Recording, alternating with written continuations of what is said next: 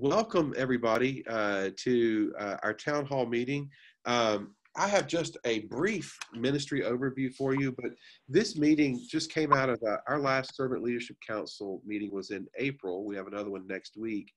And our SLC thought, well, hey, let's just pull the congregation together and do an update and just let people ask questions about the ministry, questions about what we can do in the future and so forth. So that is the purpose for tonight. Not a huge agenda, so this is your time. I do have just a brief sort of maybe 10-minute conversation here that I want to get started for us, and I'm going to share my screen, hopefully, and if that works for us. Can everybody see it? Yeah. Wow, I'm getting better at this. There's usually a tech delay. And so one of the things when I think about what it means to just sort of navigate this time we're in, this is one of the verses that just I keep coming back to over and over, Psalm 119, 105, where it says, your word is a lamp for my feet and a light on my path. And the reason why that comes to mind for me is, sorry about this, hang on a second. All right, sorry. The reason why that comes to mind for me is that the way I've always thought about that verse is this idea that God doesn't promise to show us miles down the road in our journey. God does give us the big, what the $10 seminary word is, eschatological, which means end time. So God does give us the big picture that one day God is going to restore, recreate, and redeem all things. Christ is going to return, and we're going to be in a new day, in a new life.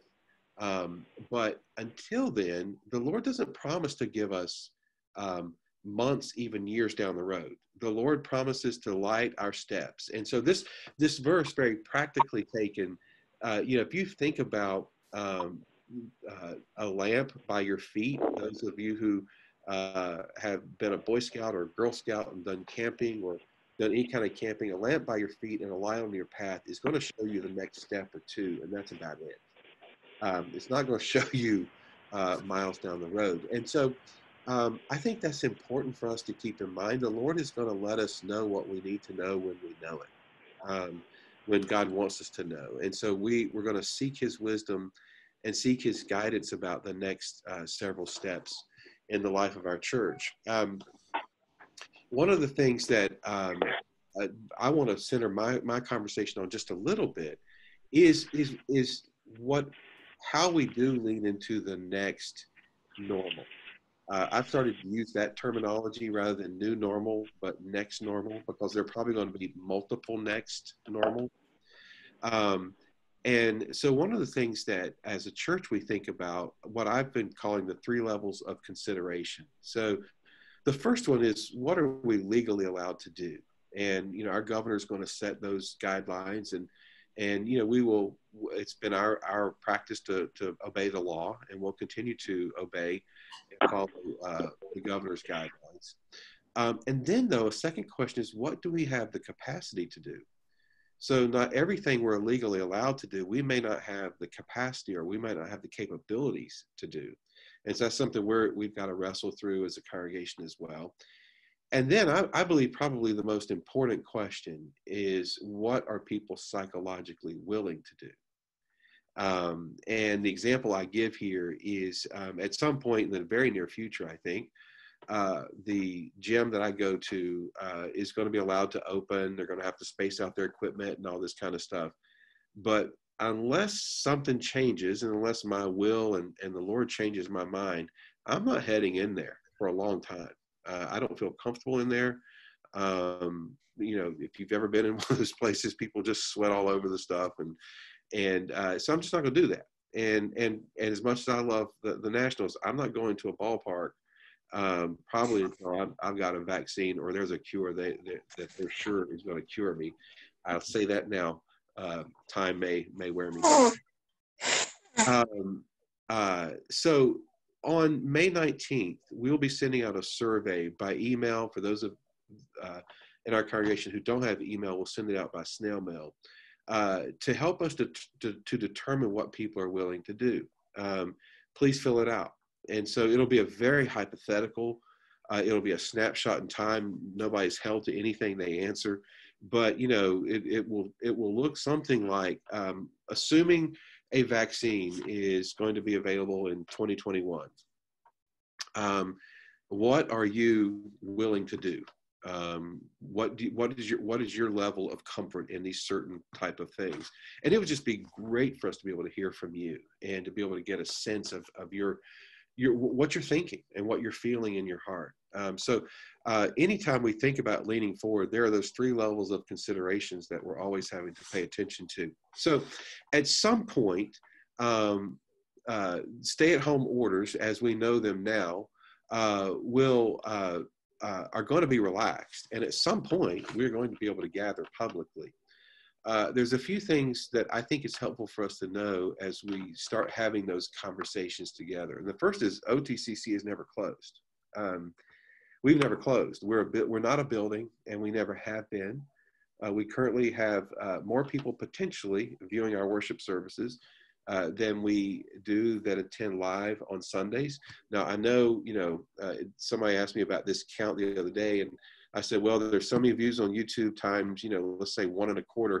And then somebody said, well, we've got two different computers signed in, so there's two. And so I think more people are watching, but we're not sure. Additionally, all of our table groups, with the exception of one, are continuing to meet. This one is the one in Goodwin House, which obviously is not able to meet. We're studying scripture together. We continue to stand with our mission partners and their support. We're continuing to serve the most vulnerable in our community through Open Table. As we think about opening our facility again, we're going to use caution. Our goal is the safety and the well-being of our community and our homes and our congregation. It is not Christian hospitality to gather people and potentially make them sick. Gathering people too soon would jeopardize our lives and also our Christian witness. The unchurched in our community will be very wary of organizations that bring people together too soon. And I actually have firsthand sort of anecdotal evidence of this. Jody and I meet with people in our community who are not churched on a regular basis by Zoom. And one of them was very generous in spirit. And I don't want you to hear this wrong, but he was seriously asking me about one of the other churches that does Open Table, the Presbyterian church. And he said, what's the deal with all the people congregated there getting food? He said, can't they figure out how to get them spread out? And it actually bothered him that he's having to wade through a crowd of people. And he wondered, how in the world is that safe for them? And so, there's a psychological journey that the church has got to be thinking through about it as our witness as well. So while we're not rushing, we are planning on how to safely gather again. So for example, the Servant Leadership Council has authorized the removal of the lower level sanctuary pews. This will allow us to reconfigure the seating to ensure safe distance and use our largest room for other purposes, such as Open Table, when Open Table is able to eat inside the building again. Alive, if they want food pantry distribution. I've even contacted the city as far as, could we be a testing site? Could we be a blood drive site? You can imagine we have multiple choke points in our building. The very biggest room we have, our sanctuary, is also probably the easiest one to get into and create a one-way traffic type situation. One way up the stairs into the room, and then one way out of the room by the other stairwell. And so we're going to be able to use that room now for multiple purposes. It's almost impossible to physically distance. I went in there with a tape measure and tried every way. If we tried to put people 6 feet apart, let's say, with pews, we would have been taking out almost 2 pews in between the others. Our pews are really close together, back to back. And so we've temporarily taken them out. We're stored in the choir room and then the room above that. Long term, we'll determine if we want to use chairs on a permanent basis, and if it's financially feasible, we'll refinish the floor, all that kind of stuff while the pews are out. The floor actually looks pretty good, but it does need some TLC. It was just done this morning. And so there's, I'll just throw a couple pictures up here for you. You can just imagine with me, first of all, I think the room looks absolutely beautiful like that. It's interesting that the pews in some ways didn't match the pews, the date of the pews and the architecture of the pews don't match the simple architecture of the room. That's what I found interesting. But can you imagine tables now across the right-hand wall? And can you imagine people coming in and either donating blood or picking up food, going around toward the front and then around and out the left-hand side of your screen and out the exit door? I mean, it's just simply going to be able to be used for more things. And obviously we'll set up chairs for us to worship and be able to do so with flexibility, having families clustered where we can, having people safely distanced in other places. There's just a couple more pictures there. We won't leave the trash cans there, but I thought they kind of look, you know, like faux parishioners for a while at least. I'm not that you guys look like trash. I don't mean it that way, but what I mean is it's something in the room. Anyway, I'll stop with that. Hey, I know this is a big concept. I know it's a big idea. I know it can be a little bit shocking, to be honest with you. How about let me stop here and just get some of your thoughts and feedback. Phil, I think that's how the church started. Yeah. First Baptist took the pews. That's why the new ones don't match. Yeah. I actually think it's so exciting hearing you talk about some of the options that I wouldn't have thought of taking the pews out, but now that they're out and thinking about the options that it presents us, I think it's amazingly exciting. Yeah, and by the way, we've already staged the old choir chairs. You can't. I don't know if you could see them in one of the other pictures. They're in the back, ready to be put out. So when we're ready to reopen, we can configure seating in just the most effective way possible.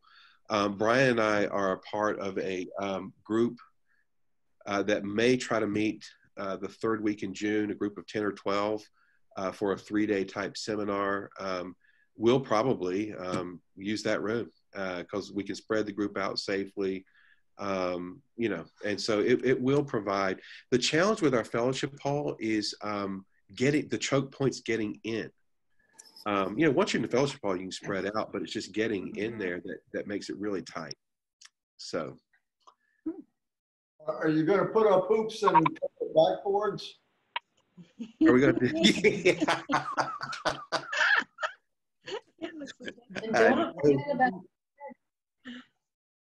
No, but if this lasts too much longer, I might put a pitching machine.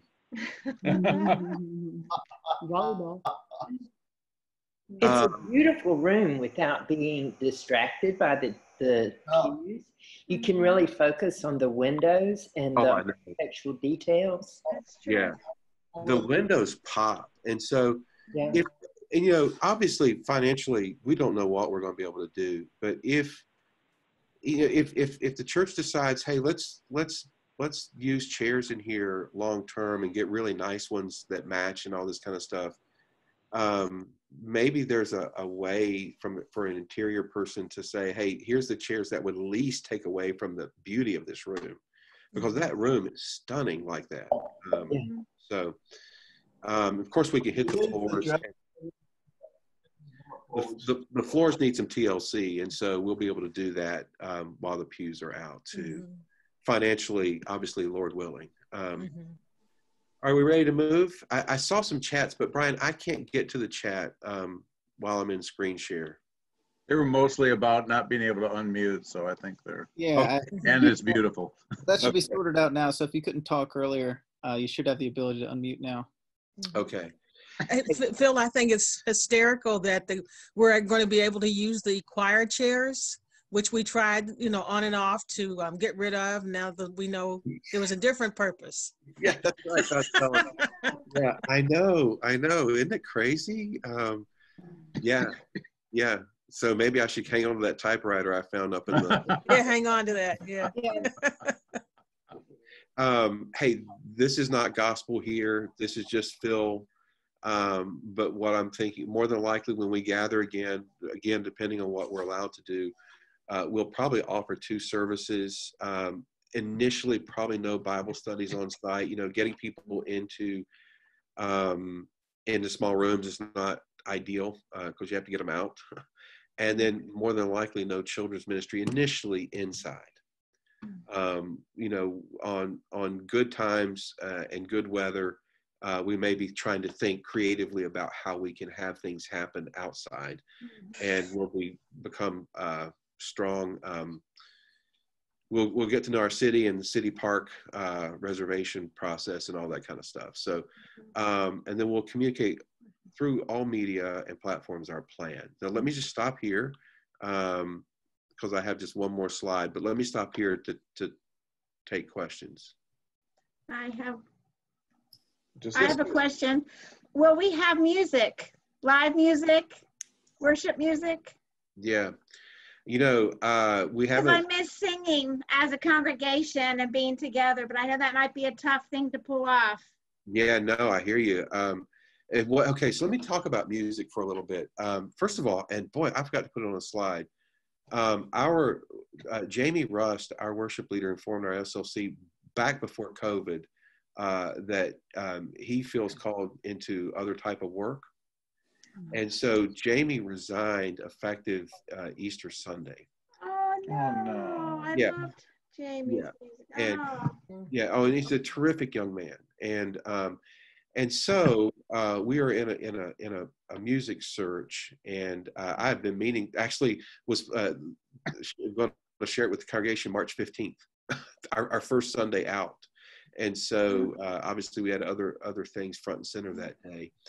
And we've been in this weird mode of trying to figure out how to record, produce, all this kind of stuff.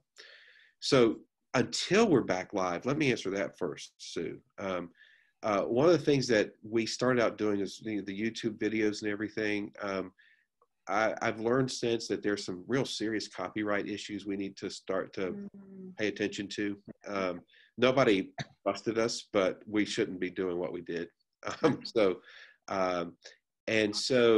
starting next week, March 17th, a friend of mine is going to provide for us 6 to 8 minutes of sort of worship music. So that even at home, if you want to just take that as a time to close your eyes and meditate, or you want to take that time to sing, but it's going to be different than just us dropping in like presentational pieces. So, and it'll be uniquely for us. And Sean, his name is Sean Allen. He is a wonderful guy. He's actually down in Florida. I used to work with him in Richmond. And so, through this time, we'll be able to utilize Sean to help us with that. And I think that's going to be helpful for people. And it'll be just Sean and the piano, but again, for us, not necessarily, which is different. He can speak these to what I'm preaching about and all that. When we come back, Sue, that is a really good question. I hope so, and we'll obviously work on the personnel side of that to happen, having guest leaders until we know what we're going to be able to do long term. But I have read stuff about singing is a hard thing. Just saw something today on Facebook again from a congregational consulting group that I think denominational advice is don't do it for a while because it's a way the virus spreads. Yeah, I heard about the choir in Washington State when this all began, that a lot of people, someone was asymptomatic and spread it through like 60 people in the choir just through singing. So yeah, it breaks my heart, but yes, that makes sense. Yeah. You can sing with masks. Yeah, maybe we can figure something out. Yeah, but I'm not.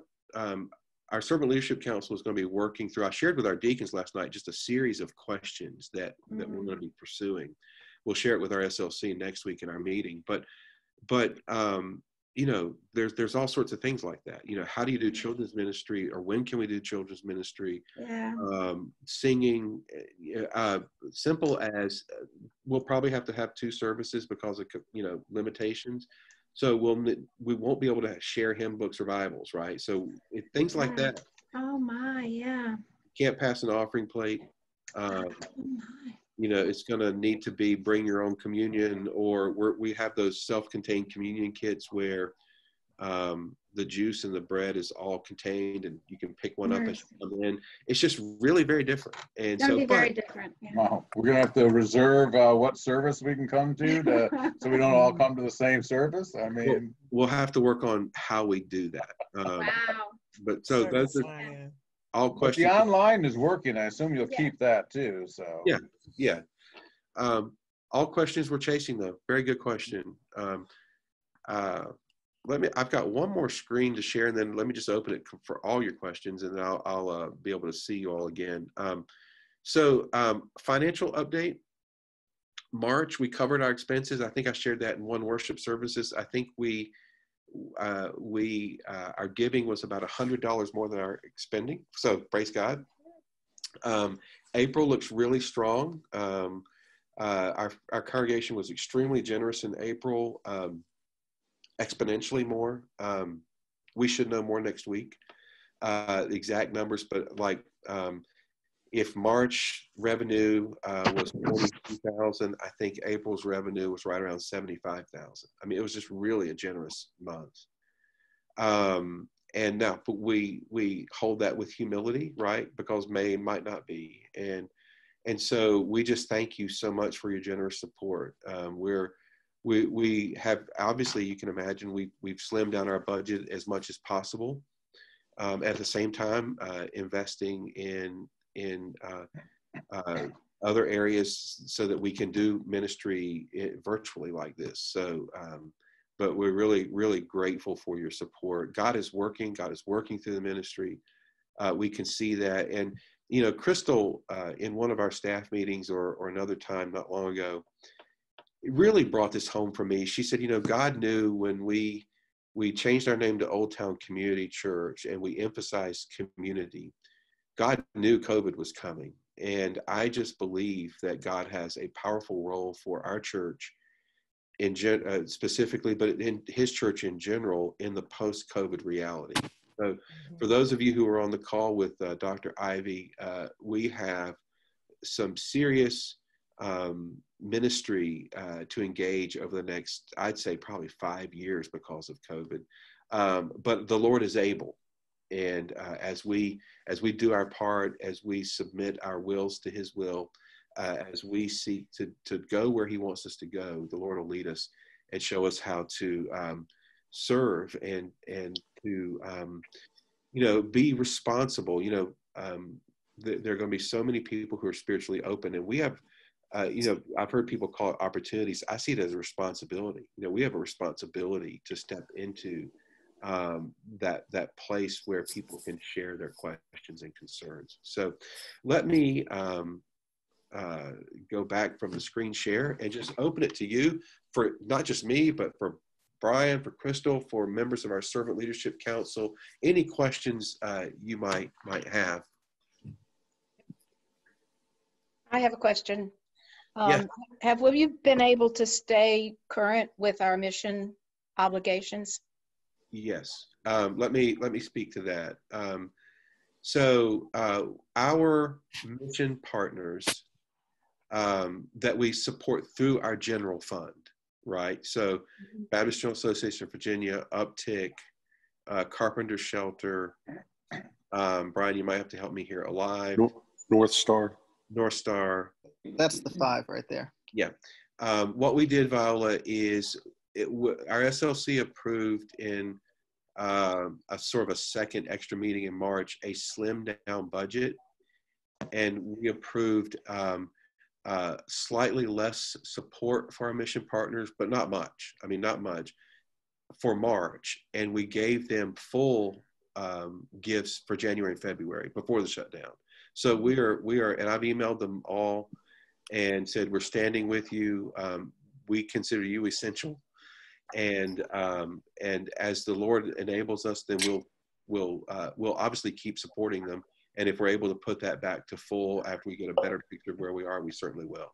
But we're keeping money going to them because we feel they're really important. So, and honestly, personnel, missions, the essential facility things we have to pay, that's about it for our budget right now.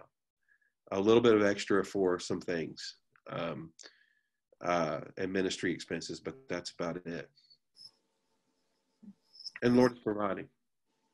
So.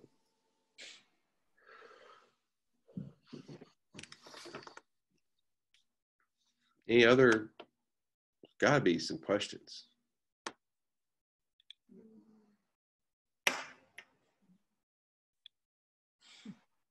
When does Major League Baseball start? Yeah. I mean, all the questions we know have no answers. So, I mean. Yeah. Well, hey. I have a question. Yes. It's not related to what you were talking about, but I couldn't really pay attention Sunday after you started talking about food and that chicken catch story. So I really need that recipe, Pastor. Okay, I'll get it to you. Because I've been thinking about it all week, all during the service. I tried to pay attention. So you might have to go back. I have to go back over the sermon later on. But I really want that recipe. All right, I'll get it. This is Evelyn, right? Yes, it is. I love food. I'll get it to you. You can't go wrong with it. Okay, thank you. I'll make a comment, Brian. You got a good haircut there, bud. Good job. Thank you. That's an important town hall agenda item. I want to rub your head.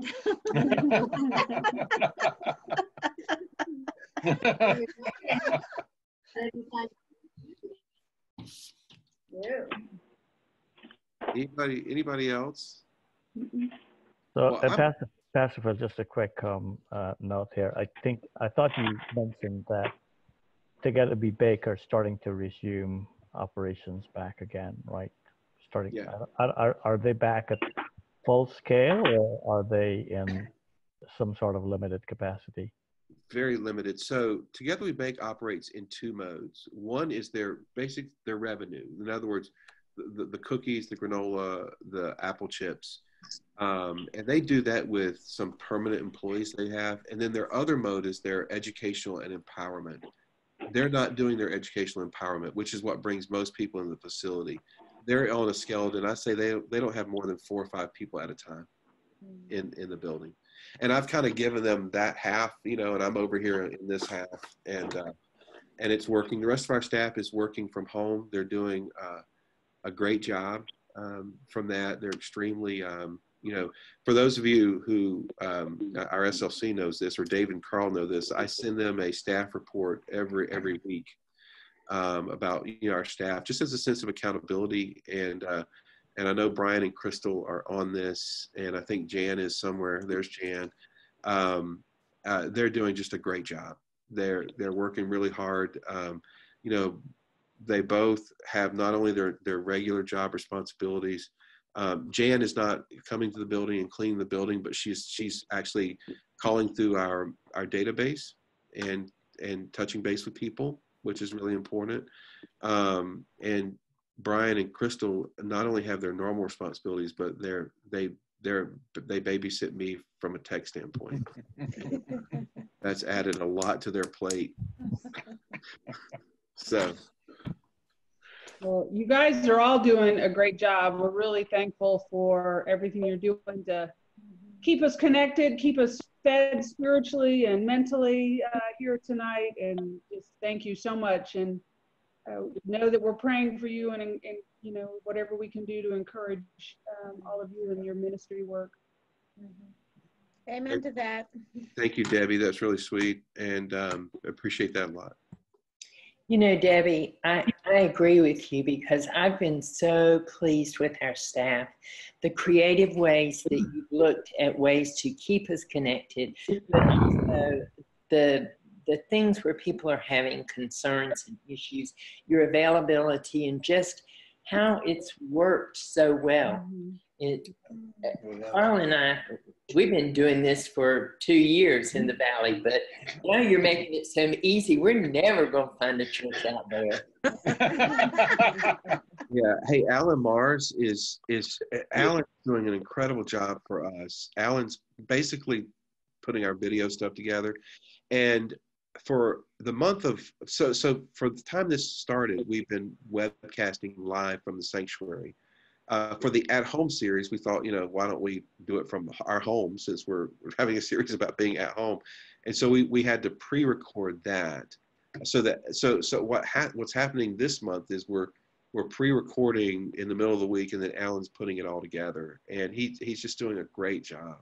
My sense is we'll probably come back and webcast live in June, but we'll see what works best. So, but. Yeah, a lot of good work. Do we need to add recipes to the OTCC news? Yeah, okay, yeah, that'd be a good idea. So I've got a chicken Florentine too that's off the charts, but I won't. I'll share that one later. Well, if you're going to do it during the sermons, we know what the recipe. Full-on cooking demonstration. Yeah, hey, cooking with Phil. I'm so glad to see that Together We Bake was at least getting some stuff going, because one of the things, of course, my mom is at Goodwin House, and so I don't get to go see her. She's getting really tired of the offerings from the kitchen, although they have great things that she can have. But I sent her cookies from chocolate chip cookies from Together We Bake for Mother's Day, and she just got them and she loves them. Oh, that's great. Well, that is their revenue engine. Yeah. And so we wanted to get them up as soon as we could. And of course they shut down themselves. We didn't shut them down. And so we're glad they're able to do that. Well, and they're doing a good thing too, where when I ordered the cookies for Mom, I was also able to pay for some cookies to go to some of our first responders. Oh, that's so sweet. Yeah. And so that is a way to both help them and say thank you. So check out Together We Bake, because there are some good opportunities to support them and some of the people that really need supporting from all of us. Judy, that brings up a point that I didn't mention in the update, but we are regularly shopping, for lack of a better term, our community, not little shopping, but like where are the gaps that we can as a church stand in and help with, and so whether it's supporting first responders or getting in behind Alive, we don't need to reinvent the food distribution, ministry. They do it incredibly well, and I think they're going to need a ton of help over the next year. After just food distribution, the economic impact is going to be extraordinary, and so there are going to be multiple ways that but one of the things our nonprofits are, as we touch base with them, what do you need? They're still assessing their needs too. Yeah. And so.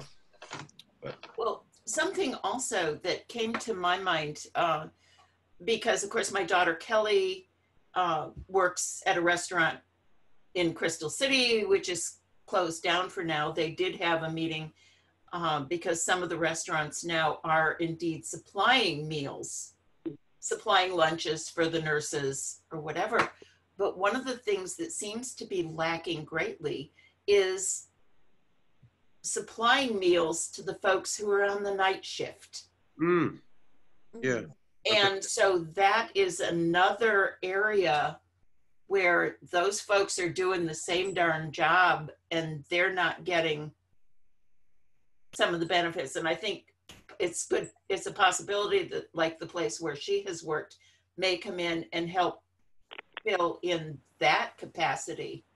That would be great. Wow. Yeah. So that's something to think about, because folks are sending the nurses lunches, but the guys on the night shift aren't getting it. Yeah. Aren't you guys amazed at how sunny it is where Jody is sitting? She's just, sunny out there in the courtyard. I was actually over here at 10 that. Norton. I'm like, It's the background. And it's still daylight. Yes, it is daylight. Yeah, we right. can do it too, so Sue, but it sneaky. messes with two people. And I just went back to Hawaii. Outer space. Look at Judy. It's like their courtyard area, and I thought she was out there earlier, and I thought, how is it still light there? And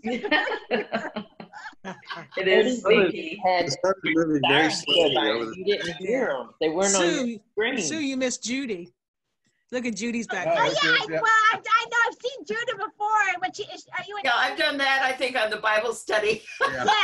Yes, but this is on Molokai in Hawaii with a double rainbow.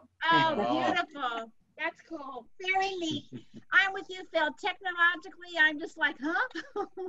Yes, on Molokai, they had one person who went to Las Vegas and came back and apparently brought the virus with him. And of course, he lived in a house with like a dozen other family members and worked in one of the grocery stores. Oh, dear. Wow. So that has wreaked havoc on the island of Molokai, but it looks like they've got it under control. Yeah. Was Molokai the leper colony one, or is that a Yes, different it is. one? Yeah. Wow. Hey, Judy Go ahead. mentioned Goodwin House. One thing that they're doing for their patients, and maybe for every residents that live there, is if they have a birthday, they're doing virtual birthday parties. Oh, And good. so we're having a 100th birthday party for Becky next Friday. Oh, okay. Oh, gosh. Nice. That's great. Wow. Great. Hey, let me brag on Bill Hook. I'm in a ministers group that meets every Tuesday through this time.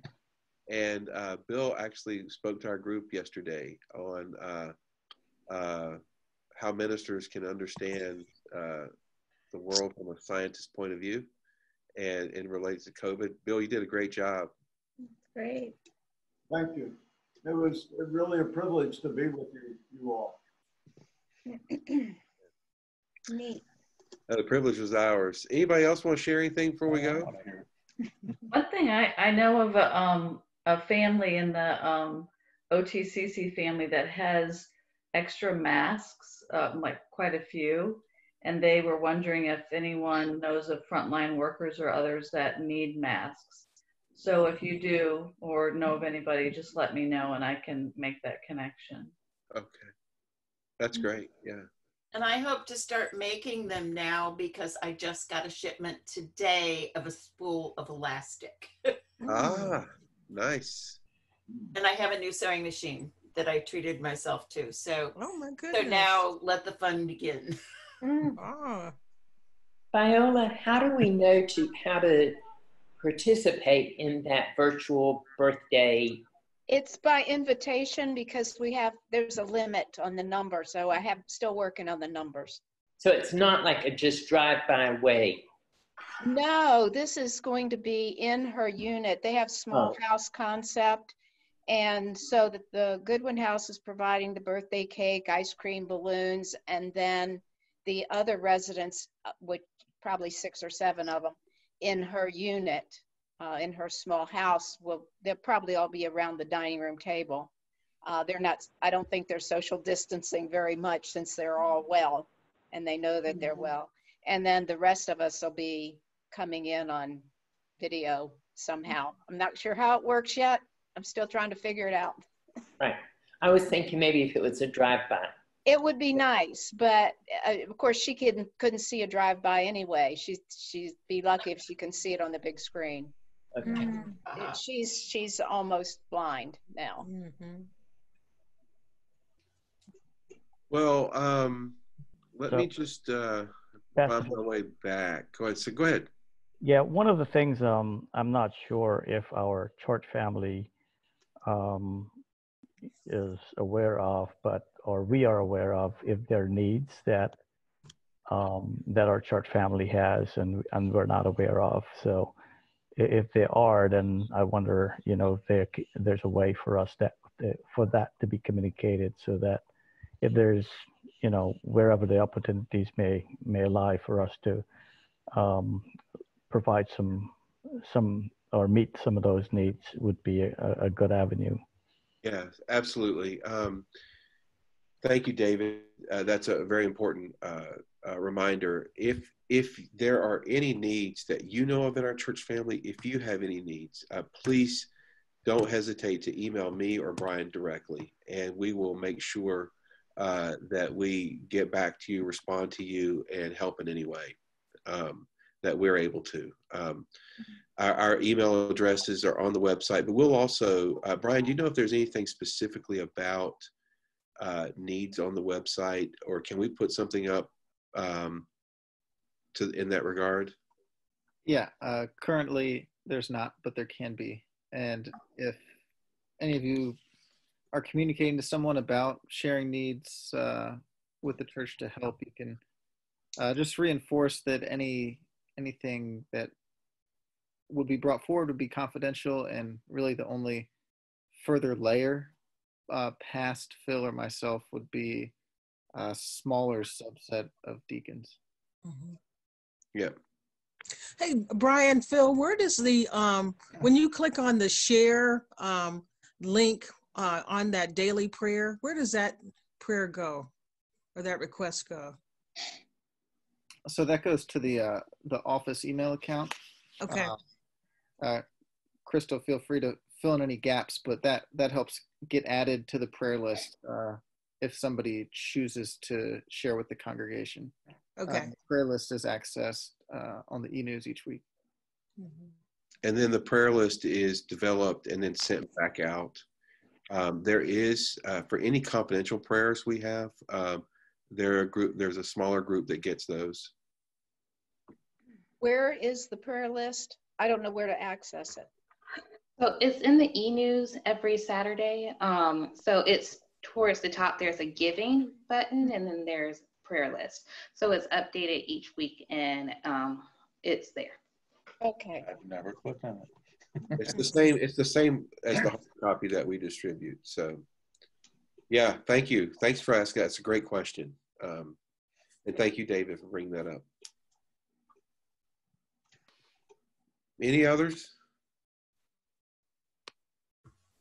Anybody want a cooking demonstration?